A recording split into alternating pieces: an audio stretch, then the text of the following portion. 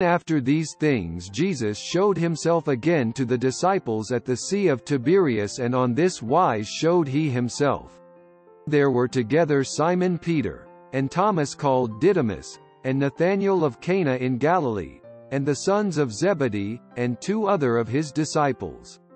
Simon Peter saith unto them, I go a-fishing.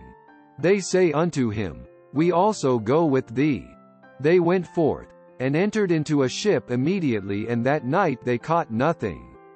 But when the morning was now come, Jesus stood on the shore, but the disciples knew not that it was Jesus.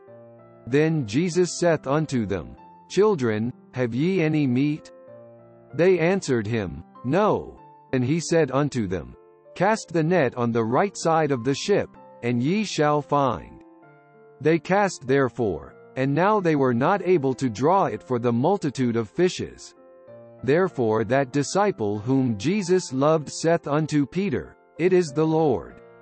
Now when Simon Peter heard that it was the Lord, he girt his fisher's coat unto him, for he was naked, and did cast himself into the sea.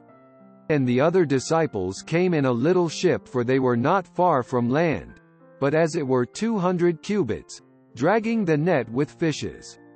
As soon then as they were come to land, they saw a fire of coals there, and fish laid thereon, and bread. Jesus saith unto them, Bring of the fish which ye have now caught. Simon Peter went up, and drew the net to land full of great fishes.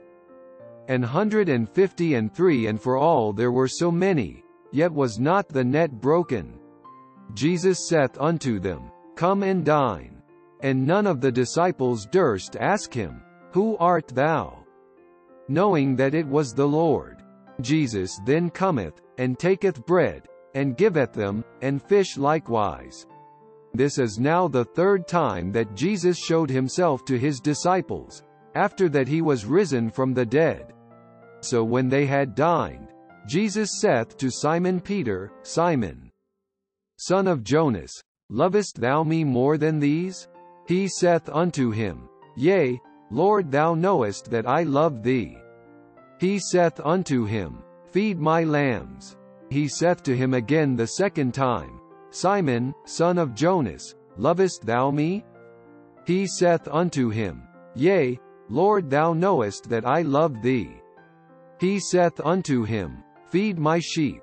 He saith unto him the 3rd time, Simon, son of Jonas, lovest thou me?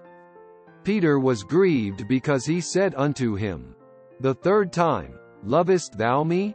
And he said unto him, Lord, thou knowest all things, thou knowest that I love thee. Jesus saith unto him, Feed my sheep. Verily, verily, I say unto thee, when thou wast young, thou girdest thyself, and walked street whither thou wouldest, but when thou shalt be old, thou shalt stretch forth thy hands, and another shall gird thee, and carry thee whither thou wouldest not. This spake he, signifying by what death he should glorify God. And when he had spoken this, he saith unto him, Follow me. Then Peter, turning about, seeth the disciple, whom Jesus loved following, which also leaned on his breast at supper, and said, Lord, which is he that betrayeth thee? Peter seeing him saith to Jesus, Lord, and what shall this man do? Jesus saith unto him, If I will that he tarry till I come, what is that to thee?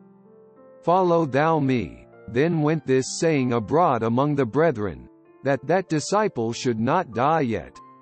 Jesus said not unto him, He shall not die, but, If I will that he tarry till I come, what is that to thee?